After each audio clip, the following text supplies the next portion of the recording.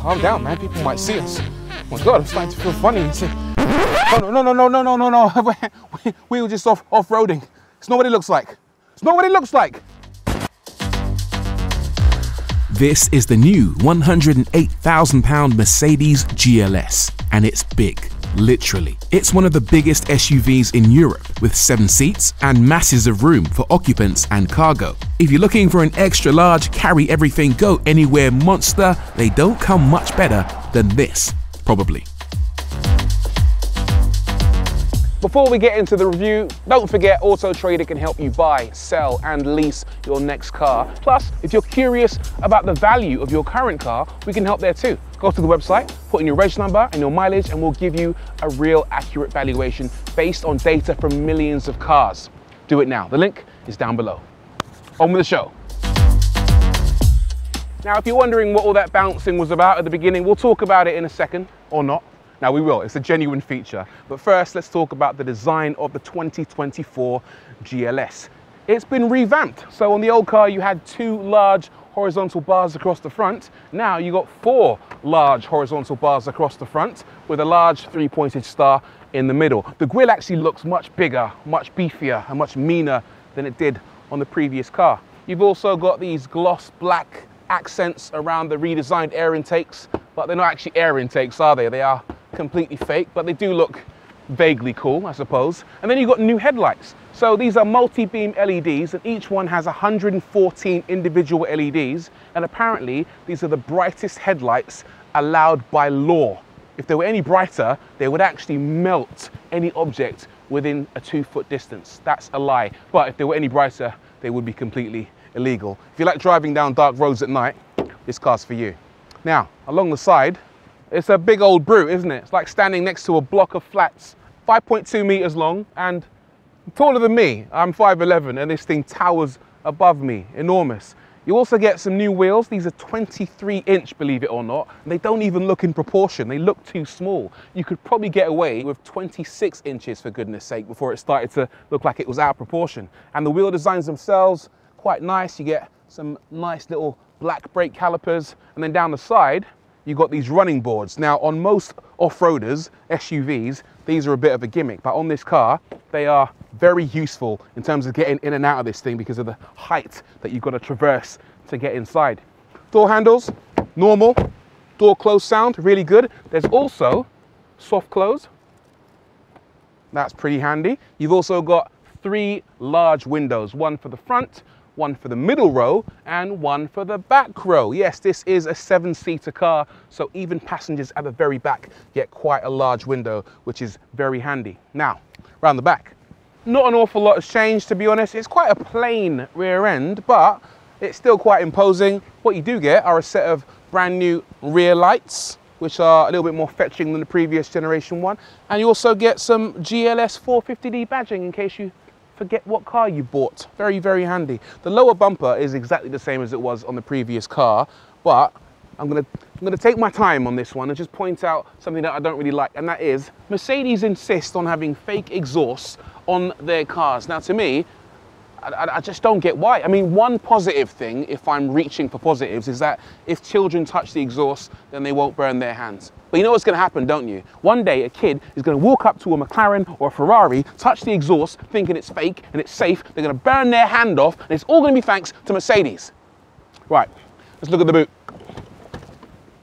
Okay, so the boot space is incredibly impressive. That is a total, believe it or not, of 470 litres, and that's 144 litres more than what you get in a BMW X7. And underneath here, loads of room for a spare tyre, which you don't get, but you could add if you wanted to, but also just for loads of your junk stashed away. That's pretty cool.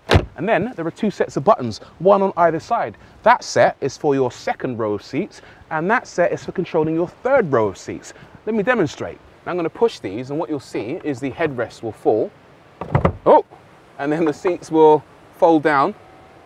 And then what you've got is a massive 890 litres of space. But if I come back over here and press the all button, what that will do is it will actually lower all of the seats in the 2nd and 3rd row simultaneously to transform the GLS from an SUV into a van. this is quite a cool touch as well. I'm going to show you this. So the parcel shelf can cover up what's in the third row, but if I very elegantly slide in here, what you'll see is that it can also very easily cover up what's in the second row. That is a nice touch. Plus it can fold away underneath the boot out of the way completely. That's huge. If you find yourself banished to the third row, things aren't as bad as you might expect. The second row folds out the way quite slowly to make room, so you'll need to be patient, but thoughtfully, if there's a baby seat installed there, Merc says it won't crush your child. Once you're in the very back, the space is huge, with seats that can accommodate people up to 1.94 meters tall, that's 6'3", with lots of headroom and decent legroom. You can even slide the second row forward to give yourself more legroom than I had here. In the back of the GLS, it's rather nice. Loads of room to lounge and relax, good leg room, great headroom because it's so tall, and that's despite it having a panoramic glass roof. But the roof only goes back as far as the first and second row. No third row sunroof like you get in the BMW X7. Still, loads of space though. The seats are electrically adjustable, so they move forward and backward, and they even recline as well, so you can get comfy on a long journey. This is cool. The headrests are also electrically adjustable. They go up and down to make sure your head gets the optimum contact patch on these lovely pillows. Very, very nice. And then in the middle, you got a load going on here. You've got a wireless phone charger. No USBs around here, mate. Well, there are actually, but you can charge your phone wirelessly.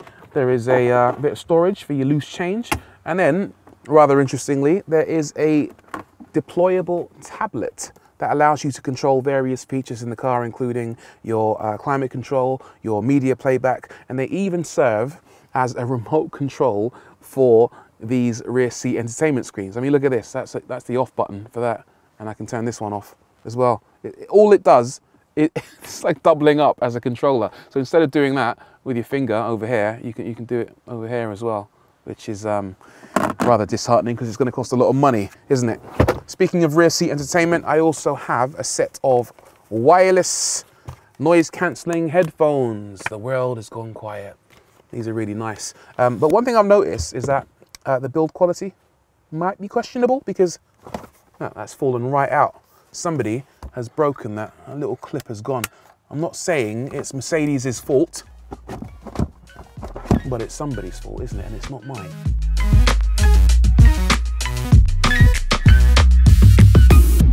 Up front, again, very similar to the previous generation GLS, but that's not so bad. You get some really nice wood on the dashboard, wood on the center console, and some pretty nice leather up top. There are some changes though. You get a new steering wheel, unfortunately, because this is the one with all the capacitive buttons, so it's a bit annoying and you can accidentally press buttons that you don't want to press when you're driving along. But the screen, despite being the same as before, now come with the latest version of MBUX. The software is bang up to date. You can also customize the driver display by pressing the home button on the steering wheel and choose between sport, classic, navigation, and a few other options to make it look exactly how you want. Now, in terms of storage, it's pretty good. You can roll back this wooden center console effortlessly, like I just did. You'll find 2 cup holders. And what's interesting about these is that they're actually heated and cooled. If you've got a hot beverage, it'll keep it hot. If you've got a cold beverage, it'll keep it nice and cool. Good touch. You've got wireless phone charging, 2 USB ports, the old style mouse trackpad, which is an option really. You don't have to use that. You can just use your finger, so that's fine. And then down here you got ample space in the center for carrying your bits and bobs. You got some nice ambient lighting if you want it. Yeah, pretty decent. Right, let's go drive it.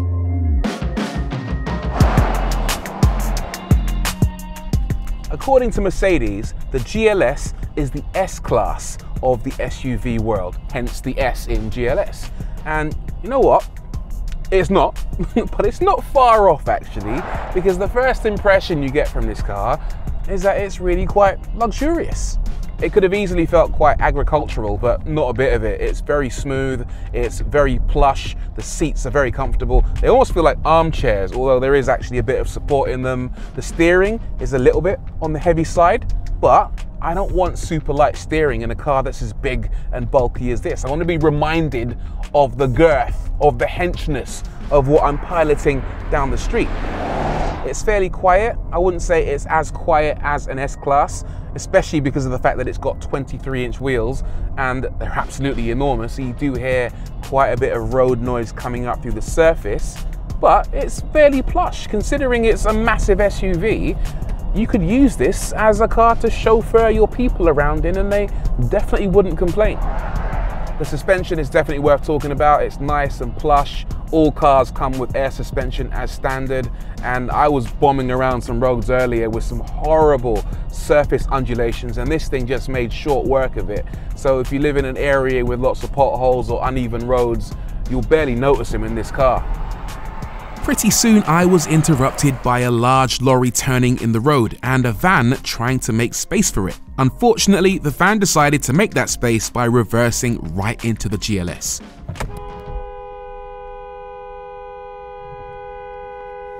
Okay, so a geeser's just reversed into me. Right, I've got to go and deal with this now. I think we got lucky. It's strong. It's strong. Right, so that is testament to how strong the front bonnet of the Mercedes is. It can actually survive being reversed into by a Renault panel van. Should we carry on?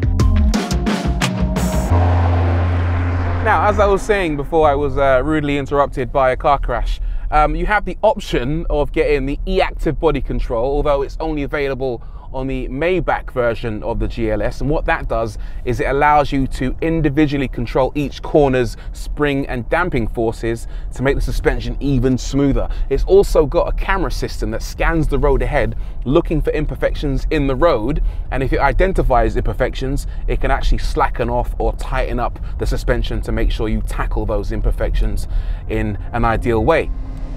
That feature also allows the GLS's most impressive party trick, bounce mode, aka free driving assist. The idea here is that if you're stuck in sand or mud, the bouncing helps you bounce out. It also helps if you want to make people think you're getting freaky in the massive back seats. It's also got a curve feature. I don't know why I'm telling you all this, this car doesn't have it, but if it detects a curve, it will actually lean the car over by 2.6 degrees, a bit like a motorbike would do, so you actually lean into the corners. Very clever. But again, this doesn't have it. Speaking of things this car doesn't have, it doesn't have rear wheel steering, so I actually want to check out what it's like to do a 3-point turn in this car, although I feel like it'll be more than 3 points on these narrow country roads, but let's give it a go anyway. Right, here we go. I'll pull to a standstill and see how many turns it takes to spin around. 1 point. 2 points. 3. 4. 5. I feel like Austin Powers. 6. Okay, that's a 7-point turn. Yeah, rear wheel steering would have come in really handy on this thing. The engine in the 450D is a 3-litre inline-6 diesel, which has 367 horsepower and 700 newton meters of torque. It'll do 0 to 62. There's a bin man. Look, there's a bin man in front of me, and the gap's not big enough to go around. Shall I wait? Nah, I'm in an off-roader. We're gonna go up here. We're gonna go up here and round. That's the beauty of being in a GLS. Look at that, I could barely feel that. Like I was saying, the engine in the 450D is a 3-litre inline-6 with 367 horsepower and a pretty impressive 700 newton meters of torque, and it will do 0 to 62 miles an hour in 6.1 seconds and 155 miles an hour flat out. In terms of responsiveness, well, I've got a few driving modes. Let's hit the dynamic switch down here and floor it. A little bit of turbo lag, but once you're up and moving, it shifts all right for a car this big and this heavy. Not bad. You don't want to get too cocky with it in the corners though. It's good grip, but the car weighs 2.8 tons and there's a slight sense of unease, shall we say, when you go into a corner too quickly, partly because of the mass, but also partly because of the fact that you're sat so high up. It feels like you're driving a penthouse, but still quite capable for a car of this size. One of the clever things about this engine is that it has an ISG, an integrated starter generator, which is basically like a small motor, a belt that basically helps the engine in order to improve the smoothness and responsiveness of the engine, but also improve your fuel economy. Mercedes say this car can achieve 32 miles per gallon, depending on which options you fit to it, specifically your wheel sizes. But on a day like today, with a driver like me, I am managing 16.5 miles per gallon. I'm not even going that quickly, but that figure does sound a lot more realistic than the Mercedes figure. A couple of cool things I've noticed about this car while driving it is the size of these sun visors. Absolutely enormous, but really useful, particularly today when we've got low winter sun. That's handy. And it's also got a fancy set of windscreen wipers with a system called Magic Vision Control. Now what it means is that the windscreen washers are integrated into the wipers and the water comes through tiny laser cut holes, so it keeps the water nice and neat and reduces the amount of water you use, but also keeps your visibility. On a normal car, you get water splashing all over the windscreen and that temporarily blinds you until it wipes it away, but with this, it's always visible and the water is heated, so it does a good job of actually removing frost and ice from your windscreen. Clever. In summary, I think this is a really cool car, man. It's enormous. It's a bit of a throwback. People don't make cars this big, especially in Europe, but it's nice to see that Mercedes are still producing big, chunky 7-seaters that have a lot of space for your stuff and your people. Some people say you never need an SUV this big, but I disagree. If you've got 7 people to carry and a load of stuff and you occasionally want to go off-road, there aren't many cars that do it better than a GLS.